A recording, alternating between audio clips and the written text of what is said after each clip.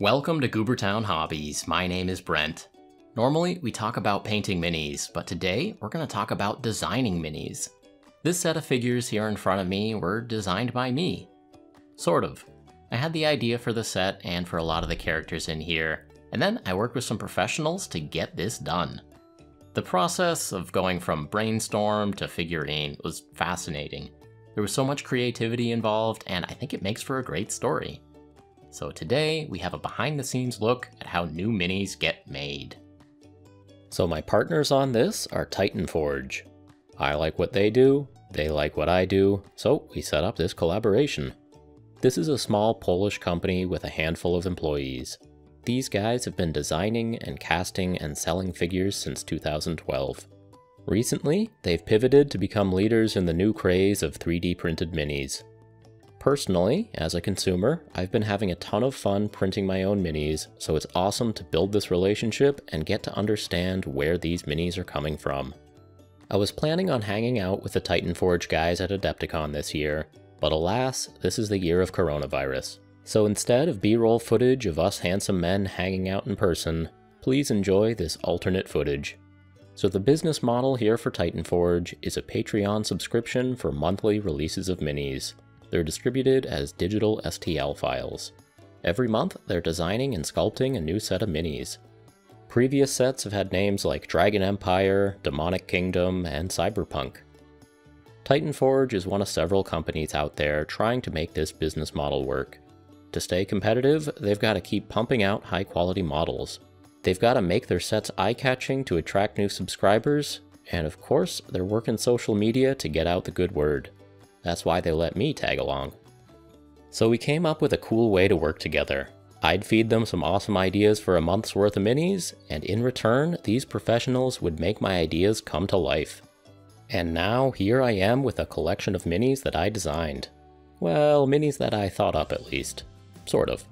Obviously, I don't have the insane artistic talent of these folks, but the rough ideas did come from me. And then Titan Forge turned them into something awesome. So the rhythm for these monthly set releases is for the Titan Forge subscribers to vote on what they want the next set to be. Demons? Dwarves? Cyberpunk? What does the community want next? In order to rig this part of the game, I came up with 4 different set ideas. No matter what the subscribers voted for, they'd be voting for a set of minis that I wanted to see brought to life. At this early phase, I was batting ideas around with the guys at Titan Forge. Especially Slavik, who does a lot of the character sculpting, and Roman, who makes sure that the business side of this all works out okay. We needed to make sure that the artists were excited and inspired to work on these various ideas, and we needed to make sure that the ideas wouldn't be so lame that they'd tank the company. We were looking for sets with broad appeal that people would be itching to print out and get some use out of. We were also thinking about individual models and centerpieces that'll grab attention, show off what these artists can do, and get customers hooked. For example, my idea for a set of frightened villagers got vetoed. Fair enough, fair enough. Someday I'll get my hands on more panicked villagers like Johan here. I'm a patient man, I can wait. I did have a lot of ideas that we all got excited about though. I was wishlisting models that I thought the world could use more of. When the guys in Poland thought that a concept was good enough for a cool set, I wrote up a little synopsis. We kept brainstorming until we had 4 pretty cool set themes. So here are the 4 choices that we gave to the patrons to vote on. I'm going to read the spiels that I wrote to try to get people to vote for each of these. Go ahead, close your eyes, imagine the possibilities, and think about which of these 4 sets you would have voted for. Set 1. Barbarians vs. Yetis.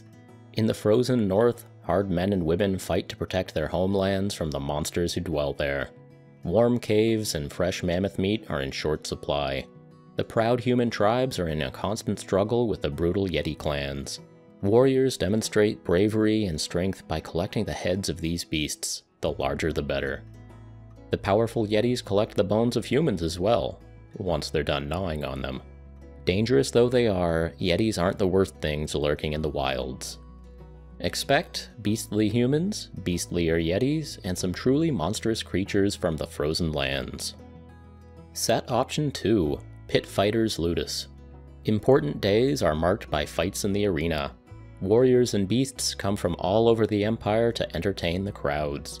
Some are brought to the arena in chains, while others come for coin, for pride, or a sense of destiny. All manner of humans have been seen taking up the weapons of the arena, but the crowd cheers all the louder when one of the rarer folk of the world face death upon the sands. Some in the crowd love to see a close contest between skilled opponents. Others will bet heavily on the most ridiculous of matchups.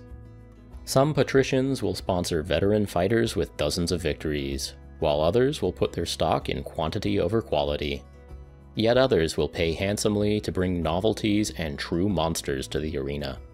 Expect warriors of various races and mythical beasts who will fight and die to the roar of the crowd. Option 3. Town of Dark Secrets. Why does the barmaid never work on the full moon? Why was the blacksmith seen walking into the forest with hunks of meat? What are those sounds coming from the crofter's house at night? Did the miller always have those strange tattoos? And why does he look so exhausted? Why do cats hiss at the stable boy? Who was the hooded woman seen walking the streets? Why did that caravan pass through town in the dead of night? And why did it stop at the nobleman's estate? Why does the cooper look so nervous? And why did he put all those locks on his door? Has anyone seen the Wainwright recently? Expect characters who appear to be ordinary townsfolk, aside from a few tiny details.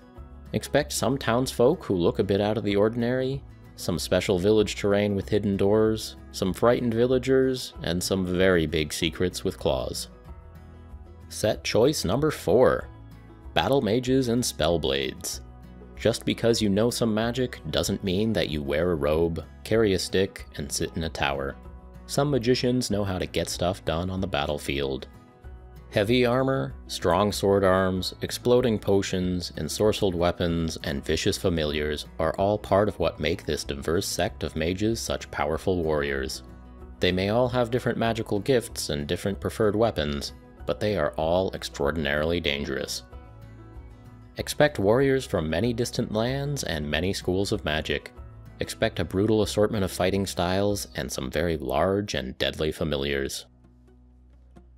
Before we started voting, we truly didn't know which of these would win. On Patreon, folks can leave comments when they vote, so it was interesting to see what people were excited about and why. I'm a patron of Titanforge myself, and I voted for Yetis and Barbarians. I mean, I wanted all of the sets, but I was just a bit more in the mood for Yetis vs Barbarians on that day. The real contest ended up being between the Town of Dark Secrets and Battle Mages. The comments on the poll showed a lot of people who were ready to put some townsfolk NPCs to good use. First, a lot of people who were excited to see what awesome player characters might be lurking in the Battle Mage set. Before the poll closed, we could see that the Battle Mages were gonna win, so we had to figure out what was actually gonna go into the set. A standard monthly release is about 12 figures, so that's the roster size that we were playing with here.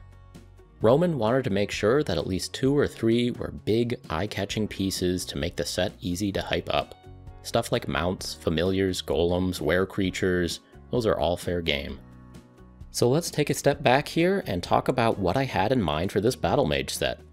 I've thought for years that this trope needed more representation in media and games. The biggest initial inspiration for me was probably the Elder Scroll games. There aren't really classes in those games, you just go out into the world, do stuff, and you eventually learn whatever skills you want. Even if you want to be a mage type character, it's still pretty useful to have some plate armor and a sword. So many representations of magic users are based off of Merlin and Gandalf, frail folks in robes. Lots of games have a class system where robes and walking sticks are imposed on the magicians, and they're pretty much just handicaps to balance them against the fighter classes. A mage with a fireball in one hand and a longsword in the other is just so cool though. There's a decent bit of fantasy art out there in the battle mage or spellblade tropes, but we wanted more, especially in the realm of minis. Mages who fight. We went all out with some brainstorm sessions. The Titanforge guys are from Poland. I don't know many people from Poland, but we connected instantly when it came to talking about fantasy tropes. These guys have seen at least as many movies and TV shows as I have, we've read a lot of the same books, and we've played a lot of the same games. Of course, being from Poland, they're especially familiar with The Witcher. which is pretty good source material for battle mages. We were able to communicate really efficiently in nerd shorthand. Barbarians like the expansion set to Diablo 2? Yeah. Pit fighters like in the Elder Scrolls 4? Yeah. Beefy assassin mages like that one cutscene in The Witcher 2? Yeah. Battle Gandalf? Oh yeah. Actually, Gandalf the White is halfway to a battle mage already. He doesn't have cool armor, but he does have an awesome sword, and he does use it to murder a large number of orcs when he's hanging out with Pippin on the walls of Minas Tirith. Anyway, we got to talking about all the different tropes of magic users. Necromancers, warlocks, wizards, sorcerers, mages, druids, fire, frost, arcane, so much magic. We ended up cobbling together a rough draft of the set list that looked a bit like this. Now, when you actually pencil in ideas for 12 minis, the roster fills up fast. The trick is to rebalance this list to make a well-rounded set that has a bunch of cool stuff in there. We want the set to have a strong theme, and we also want something for everyone. Now, somewhere around this time, Slavik shared this image with me. He said that it was just something he'd been playing around with on his own long before we thought up this set of minis. This guy is absolutely ridiculous. I think that I detected just a bit of bashfulness from Slavik when he shared it. But obviously, this guy is going into the set. Axe Gandalf is definitely a battle mage. I don't think he ever would have sprung from my mind, but this guy is awesome. If Axe Gandalf doesn't go in this set, what set would he ever belong in? Axe Gandalf definitely makes the cut. And somewhere around this point, I had a really fun idea for the overall set. Instead of pulling magic types from all fantasy worlds ever created, why not use the magic types from Magic the Gathering? Daniel especially perked right up at that. I've only recently started getting into magic cards myself, but it has a really great 5-color system for classifying character types, creature types, and spell types. 5 colors of magic, 12 minis. Let's see if we can design 2 or 3 models for each color. With this 5-color framework in mind, the set came together really fast. The last time I talked about magic cards in a video, I got chided for not talking about the colors in the correct order. Live and learn. Let's start from the top. White characters are about society and law. They look out for the group. White has soldiers and knights. Birds, angels, and griffins tend to be white creature types. So for white characters, we made these high society battle mages. You can imagine them leading an army. They're noble and fancy and just a bit vanilla. For these fighters, Titanforge actually contracted out some cool concept art. This concept art is from Igor Harris. They look good in 2D, and they came out great in 3D. With world events right now, sending international packages from Poland isn't easy. Roman had a moment of panic about being able to get me a set of these minis. Luckily, I can print minis right here at home. The rapid turnaround time between concept art and printing minis here on the other side of the world is still mind-boggling to me. Recently, Elegoo sent me an Elegoo Mars resin printer to test out, so I put it to work on these battle mages. This here isn't sponsored, but I will say that the printer they sent is intuitive, it seems well built, and it seems to do its job well. I'm still gaining experience with these resin printers, and someday I'll talk about them in much more detail. For now though, I'll drop some Elegoo links in the description, and I'll leave you with the knowledge that so far my experience has been positive. All of the physical minis that I'm showing in this video were printed on my Elegoo Mars, and for an affordable instrument like this, the quality is pretty good. Oh my, look at those highly detailed resin wings. One of the minis that Slavik and Roman were excited about making was a big centerpiece model on a mount. Slavik kept talking about a griffin, and to be honest, I thought he was crazy. I've seen a lot of super lame griffin minis out there. But then they showed me this, and I understood. Okay, yeah, griffins can be cool. Obviously you should make a battle mage like that. Slavik sculpted this griffin knight about 8 years ago, back when he sculpted these things by hand. This was one of the first ever Titanforge minis. In a bit of a good news, bad news situation, Slavik had to spend a bit of time in the hospital for chemo a few years back. He made the most of it though, and while he was in the hospital, he taught himself to use ZBrush. Nowadays, he does most of his sculpting with ZBrush, and he's a wizard at it. Slavik thinks that his experience doing physical sculpture has really improved his ability to do computer design. On a big screen, it's possible to zoom way in on one of these figures and to lose all sense of scale. And then, when you print the figure out 1 inch tall, none of the details look the way that you expect them to. Slavic's experience doing things the old way helps him to know what size the details need to be, how accented to make the facial expressions, and how deep to make creases. When these minis get printed off, all the elements register how we want them to. The tiny details are just the right size to actually print and paint nicely. I'm sorry that I ever doubted you and your griffin. This is awesome. This mini fits right in with the other white mages. Maybe she's the general of the army, and the other white mages are her lieutenants. Next up, blue, the color of intellect. Knowledge is power. Blue characters learn spells and secrets to give themselves an upper hand. Here we have a desert mage. She's a bit of a tomb raider who sought out scrolls and artifacts to give herself great power. This mage was something that we'd been talking about from the very beginning. She works so well as a blue character type. It's just a matter of giving her a few scrolls and potions and artifacts on her belt. And if you look, she's got a lamp there too. She has a powerful djinn at her command. I was a bit hesitant about the djinn at first too. In my head, I was thinking about the Robin Williams Aladdin genie with that wispy magic tail. In a bit of collaborative problem solving, we nixed the tail and we came up with this empty skirt design. This is awesome. In the Magic card game, djinn are definitely blue creature types, so this all works out really well. This particular djinn looks like he might have some anger problems though. Like all of us, he might have a bit of red in him. Axe Gandalf might be a blue character too. He gives the vibe of being a hermit, sitting in his hut, smoking his pipe, reading his books, pondering life. He's also a bit of a woodsman though, so there might be a green influence.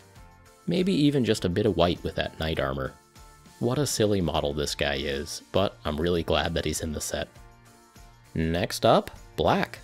Self-interest, a lack of morals, and a general willingness to do despicable things in pursuit of getting what you want. At first, we talked about a necromancer and a flesh golem Frankenstein creature. But nah. In Season 1 of the Witcher TV show, there's a magical assassin character who has a frightening pet insect that does his dirty work for him. We were really inspired by that, so the guys at Titanforge contracted out another independent concept artist. Rodrigo Balmaceda came up with this concept art for a spooky-looking mantis bug. I love this. As a 3D print file, Titanforge broke this down into classic insect bits. 6 legs, 2 claws, head, thorax, abdomen. I got these files before the rest of the world saw them, and before I myself saw a reference image for the assembled figure. You should have seen me guessing at which leg went where.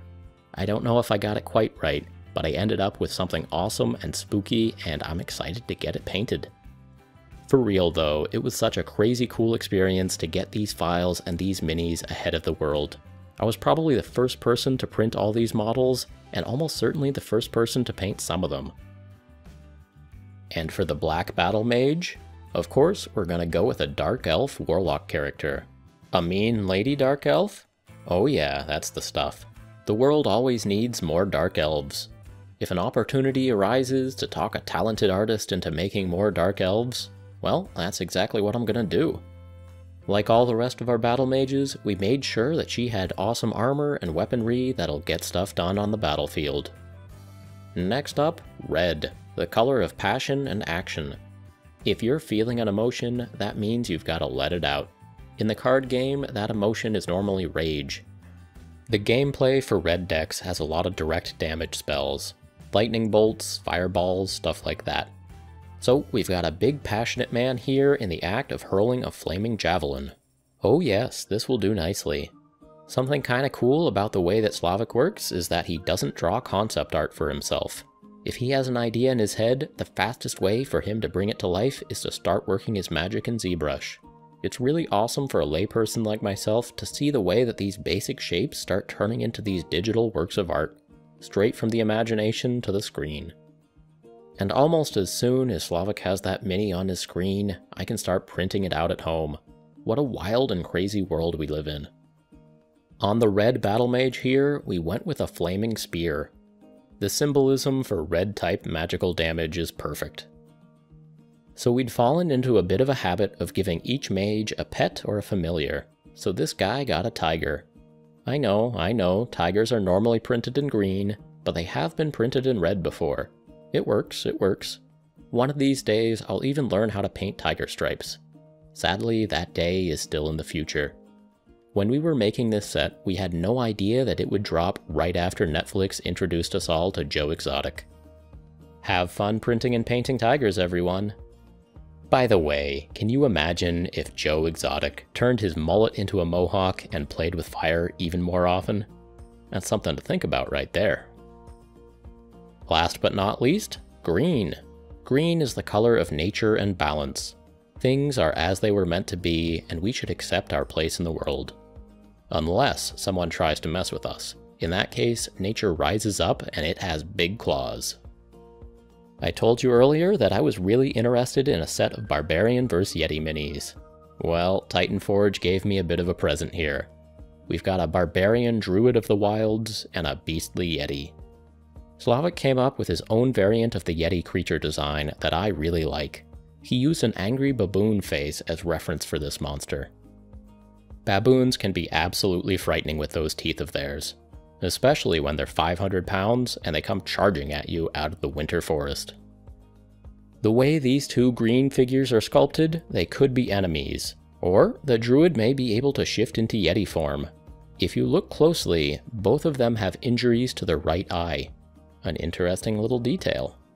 Is our druid here a secret were-Yeti? Or maybe it's a coincidence and he hunts Yetis. Maybe that's why he has some horns strapped over his shoulders.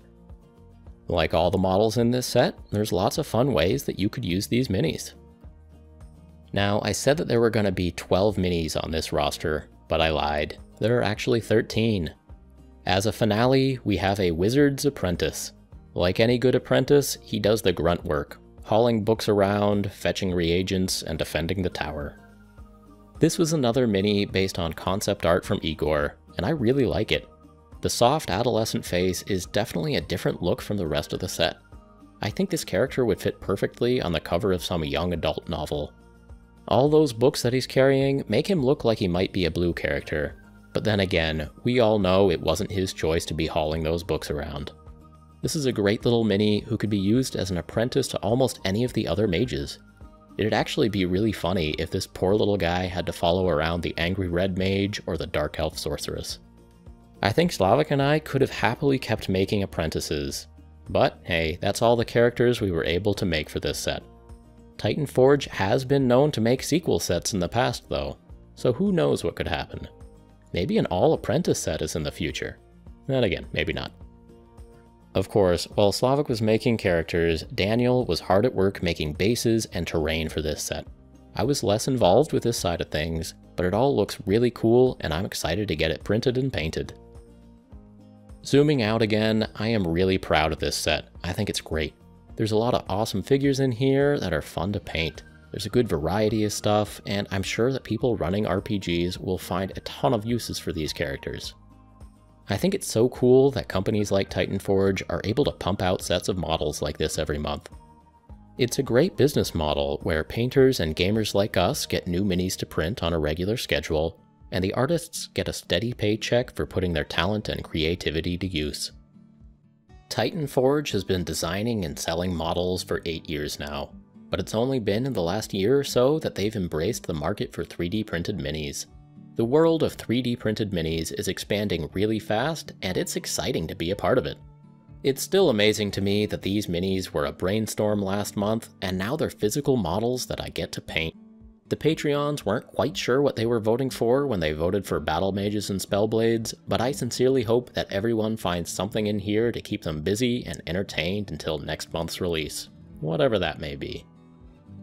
Well, I hope you enjoyed this little peek behind the curtain here. Apparently this is how new minis get made these days. As for myself, I had a blast. It's just always a joy to work with creative folks who are so good at what they do. I've got my minis all printed out here, and I'm in the middle of painting them. I'm having fun, and there's gonna be a painting video on these on the horizon, so keep your eyes out for that. It's got a really good theme. I think it's gonna be a good one. Anyway, that's all for this time. As always, thank you so much for watching.